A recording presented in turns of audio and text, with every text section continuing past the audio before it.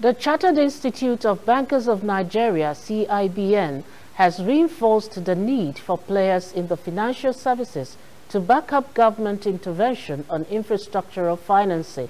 The president of Cibn, Dr. Ken Okpara, says government should create an enabling environment that will promote public-private partnerships, PPP, on infrastructural development, as government cannot do it alone. Dr. Okpara, who made the call on Saturday in Lagos while speaking at the conferment of fellowship on eminent Nigerians who have contributed to the growth and development of the economy, explained that the government should promulgate policies that will ensure return on investments.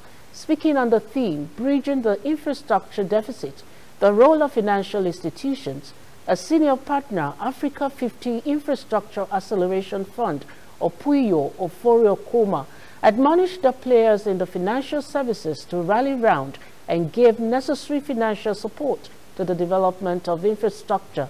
On the spot, a former governor of Ogun State, Otumba Gbenga Daniel, challenged everyone to patronize Made in Nigeria as the only way to grow the economy.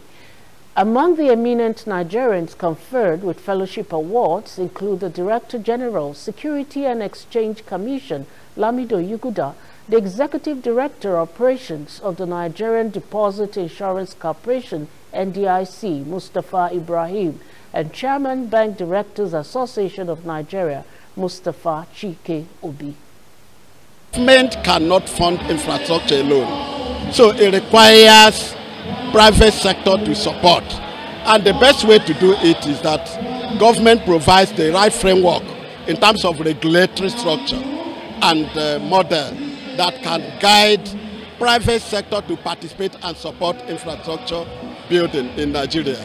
There's so much that needs to be done. Of course, Central Bank of Nigeria have also set up the InfraCorp, all in the bid to support and boost infrastructure in Nigeria. So we think collaboration with the private sector, appropriate framework, regulatory framework, will be the best way to drive progress.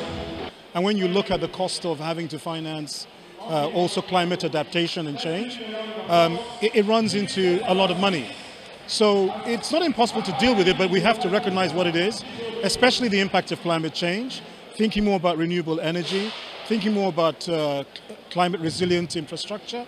But importantly, we have to create the environment where investors can actually come and play, whether they are equity investors or those providing loans, create a safe, friendly environment, provide risk mitigation for them.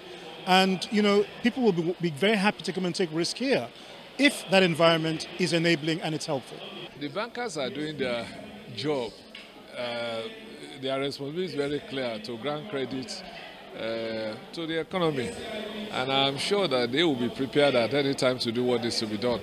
But I think first and foremost we need to reorientate ourselves. As I've said earlier on, when the production starts, bankers are happy to give money to the productive sector, but for now what they are funding is just importation, and that will not get us anywhere.